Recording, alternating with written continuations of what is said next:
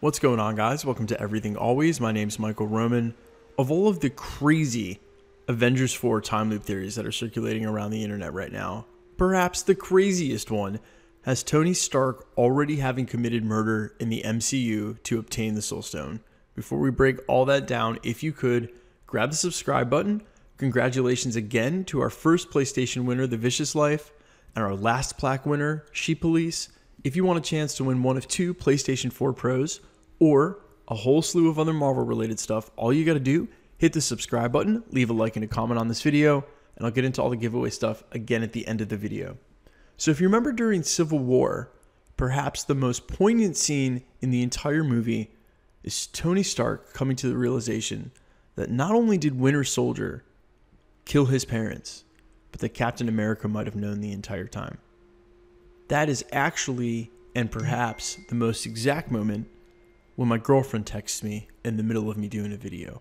I have to put my phone on silent and record this clip again. Except I'm not, because this is my 10th take and the 10th text, and I'm not doing that.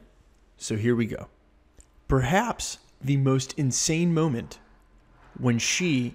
Oh, my dogs, dude. Seriously, they should try doing a video. My dogs and my girlfriend should collaborate on an Avengers 4 video for you guys. I would love to see that. It would be awesome. In fact, I promised that before the end of the year. Both my Huskies and my girlfriend Jessica will collaborate on an Avengers 4 video for you guys. In the meantime, I'm going to go let my dogs in and give my brain a break before I seriously haul off and punch the computer screen. Avengers 4. It's a movie where people will presumably die, but other people have died. In real life and in the MCU.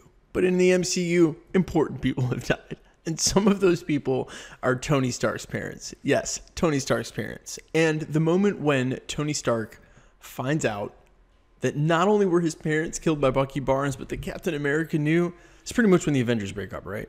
And of all the reasons why they didn't defeat Thanos, Star-Lord aside, also the fact that he already had 3 Infinity Stones. Let's completely be real here. He probably only needed 1. He might have not needed any with his posse. Who really knows?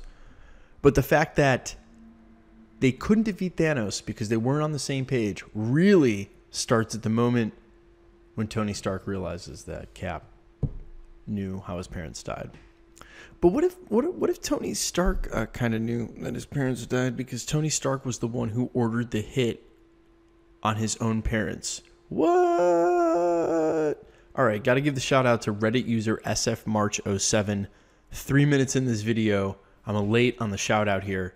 But this is a Reddit user. He's done some theories in the past. It's not a bad one, but here's the idea. That Tony Stark actually has to sacrifice his own parents, the thing he loves most in the world, via time travel in order to obtain the Soul Stone to defeat Thanos. A lot of theories have them go into alternate universes using the quantum realm, using the time travel or the time stone sent forward in time from Doctor Strange in order to manipulate the events in order to obtain all the stones, to have a secondary gauntlet. Yes, there's precedent in the comics. If you want to see why this is rather impossible and what the butterfly effect is, there's a link at the end of this video. I've already covered that in a previous video. But why this makes a lot of sense and what really gives credence to this being a factual theory is that it keeps the continuity that's already in place, meaning that it doesn't change the events of the past, but rather intentionally retcons them given new information. So the reason I think this is cool is because it's a super important moment for why the Avengers broke up and why they couldn't defeat Thanos. But it is also precisely the moment, perhaps, that was needed to defeat Thanos.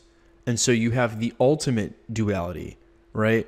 The ideal and its antithesis in the same moment. And instead of having to have Tony Stark sacrifice his life, which may be the role of Captain America at some point throughout this film, you have him make the ultimate sacrifice in a different kind of way. Let me know what you guys think in the comments. Do you think this is plausible? Do you think that this kind of sacrifice is way too outside of the box and way too crazy for them to try to pull off in this next movie? It's a pretty good theory, not gonna lie.